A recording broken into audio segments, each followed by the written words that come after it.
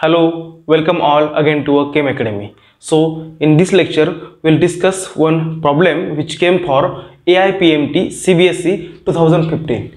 Okay, the problem is based on chapter Some Basic Concepts of Chemistry. Actually problem is again on mole concept. Problem is quite simple. Let us read the problem first. What is the mass of precipitate formed when 50 ml of 16.9% solution of silver nitrate is mixed with 50 ml of 5.8% sodium chloride solution? Okay, and we have given the different options like 28, 3.5, 7 and 14. We have to find what mass of silver chloride AgCl will form, okay, as a PPT. Now to solve this, first of all let us write down a reaction which takes place between these two, that is silver nitrate when mixed with sodium chloride. So AgNO3 plus NaCl. So this will give you AgCl plus NaNO3 sodium nitrate. This is a balanced chemical reaction, and here silver chloride is formed as a PPT. Okay.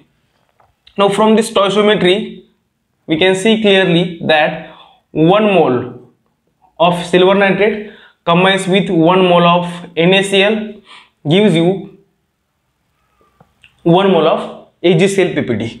Now from this percentage of silver nitrate and percentage of sodium chloride we can find number of moles of AgNO3 and NaCl, and from number of moles of these we can determine number of moles of AgCl. Once we get number of moles of AgCl, then what we can do? We can determine mass of AgCl form. From moles, mass can be easily determined. Okay. Now 16.9% means what? 16.9 gram AgNO3 is present per 100 ml of solution, right? When I take solution which is 100 ml, it contains 16.9 gram of silver nitrate. But they have given you a 50 ml of solution only. Therefore, if 100 ml contains this much amount, then half of this, that is what?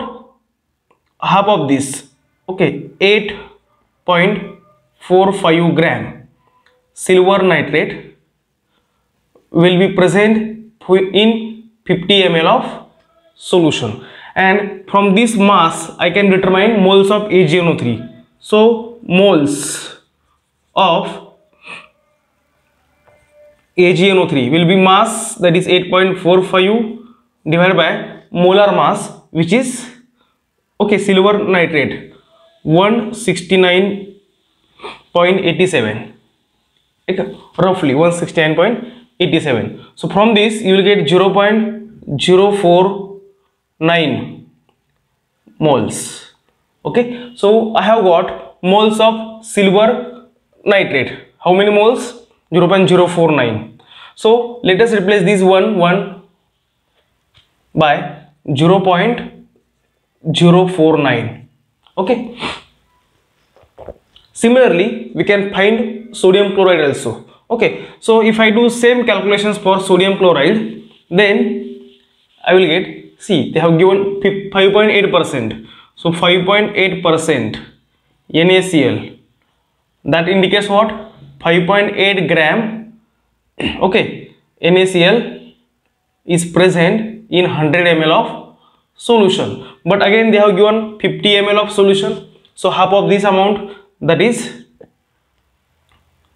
2.9 gram NaCl will be present in 50 ml of solution, and this 2.9 gram corresponds to mole of NaCl mass by molar mass, that is 2.9 divided by 58.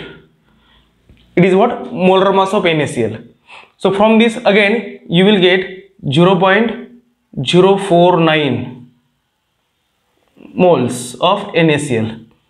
So I have taken 0.049 mole of NaCl as well as 0.049 mole of AgNO3. So obviously 1 mole of this gives you 1 mole of AgCl. Therefore 0.49 mole gives you 0.49 moles of AgCl.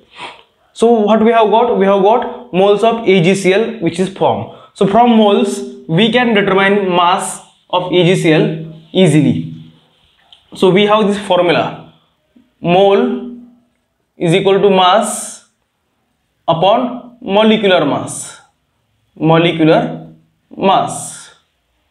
Okay, so for AgCl we have to determine this. Therefore mass of AgCl will be mole into molecular mass. Okay, now we have determined mole, that is 0.049, and molar mass will be 143.5. okay, therefore this comes out to be 7 gram. So in this way we have determined mass of AgCl PPT form by determining moles. Okay, so our correct option is C. Okay, so that's it for today. So to watch such MCQs, or if you have some questions, you can put your questions in comment box so that we can take the questions in the next lectures. Thank you. Thanks for watching.